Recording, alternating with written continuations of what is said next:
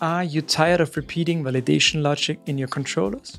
Or struggling with complex validation scenarios? You're in the right place. Welcome to Laravel Gems, where we explore powerful features that streamline your development process, starting with form requests today. For today's video, I have this list of blog articles here, and we can create a new one together. Let's call it Laravel and view maybe.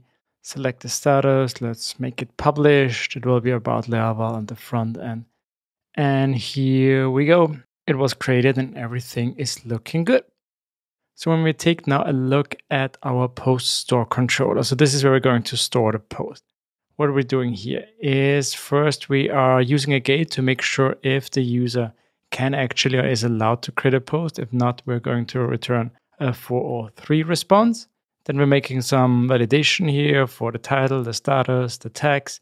So there are a few things that we want to make sure that they are working as expected. And then with the validated data, we're passing it to an action in order to create the post. And then we're going to redirect to our index page. And then we're going to show a success message and we will see this new post. Perfect. And you've seen it's working. There's nothing really bad, but yeah, you could argue that there is a lot going on in this controller, even though it's an invocable post store controller, just responsible for this one kind of action. But still, we have here some authorization, we have some validating, we have the actually thing that needs to be done, and then we're going to redirect back. So yeah, there's a bit going on, and there is a nice way in Laravel how we can clean this up with a Laravel form request.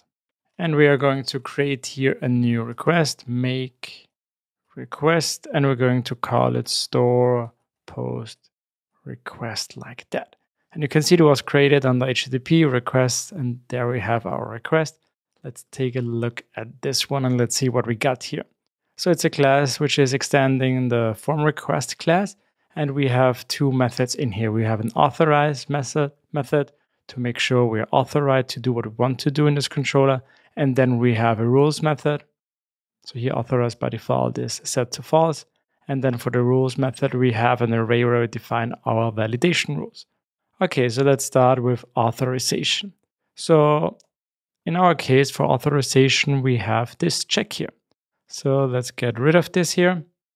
And let's bring this now over to our authorize method. Okay, so what we want to check here is if the user is allowed to create a post. And we can do this. We don't need early returns here. We're just making sure that the return here in Boolean is the user allowed to create a new post. And this will return a Boolean. And we also don't have to return now a 4 or 3 response because Laravel will do this automatically for us. And now we have this one place here where the authorization logic is being defined, which is cool. Okay, back here now we have the validation rules. So let's select all of them and let's bring them in here. That's actually enough here. And now we can clean up here our controller a bit. And now what we're going to do in order to make use of the form request, we're going to type hint it here. So it's store post request. We can leave it as request. And now in order to get the validated data, we have a validated method here on the request, which gives us back the validated data if it was working. Okay, so now looking at the controller, it already looks pretty cool here. We have here a request. We are also using our action here. And then we're just making use of our action in order to create the post. And then we're already redirecting to a specific route here. So this is now super clean and now it's really simple to understand what's going on here. And if you want to know more about how we're going to validate and authorize our request, we need to go to our form request. And here we can take a look. Okay, perfect. Let's try this out now. Let's see if it's still working. Let's call this Laravel and Svelte, for example.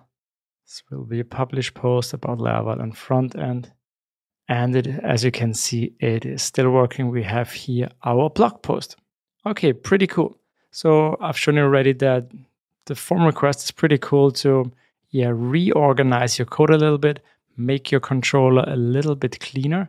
And also a good thing here is if you want to use this logic somewhere else. So maybe you want not to create a post only through this form here. Maybe you want to do it for an API, for example.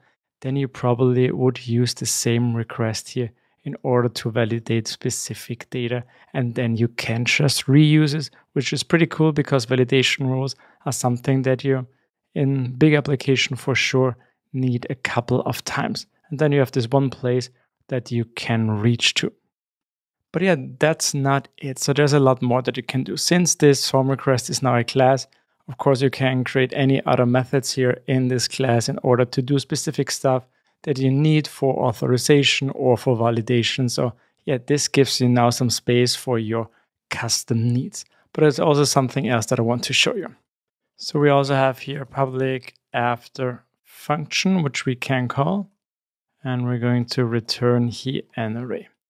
So what this is for is we can just add some additional validation logic, which is not just connected to the specific field. Maybe there's something else connected to this current request, connected to storing a post, which you want to check. So think about this as a way of adding additional validation rules that are not just connected to those given fields that comes through the request. And the way this works is you provide here an array of invocable classes where you do the validation inside the invocable classes. Or what you can also do here is use a closure. So we have a function here which receives the validator. Should be this one here. All right, and inside here we can now define if something else should fail. So let's say here we want to check if the user has already maybe more than one post. Then we don't want him to do any more posts. And we can check this here. So if this user, we have here access to the user. And the user has posts.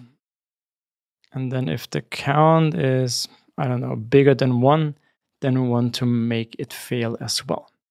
And the way we can do this, so we're going to add to the errors of the validator. Yeah, similar to that. Let's add it to the idle. And let's say you cannot post more than one post here. All right, let's give this a try now. And let's say we create a new one. Laravel and Alpine. Let's make this a published one, Laravel front end, and let's try to create this. And voila, you can see we cannot create more than one post, which is currently, I've connected it to the title, but you can connect it to any other field. But yeah, this is pretty cool when you think about it, because there's often a lot more of validation that you need to do in order to say if something is right or not. And you can do this with the after method, which is pretty cool. And again, next to those closures here, you can also provide invocable classes, which if you have multiple ones, makes sense to use those classes here to keep this array clean. But this is really cool. And of course, there's much more to form requests, so please make sure to check out the official docs as well. Here we have the after method, which we have to use, but you can also make sure that you stop on the first failure. You have custom redirect location if you don't want to return just back from where you came from. So there are a few more things that you can do. So please also check out the documentation. But I hope I could show you how you can clean up your code and put authorization and validation into form requests for cleaner controllers, but also in order to not repeat yourself if you need the same logic somewhere else as well. If you haven't used the form request class before, now's the perfect time to give it a try. If you have any tips or tricks for using form requests, share them in the comments below. And don't forget to subscribe and like for more Laravel Gems. Until next time, happy coding!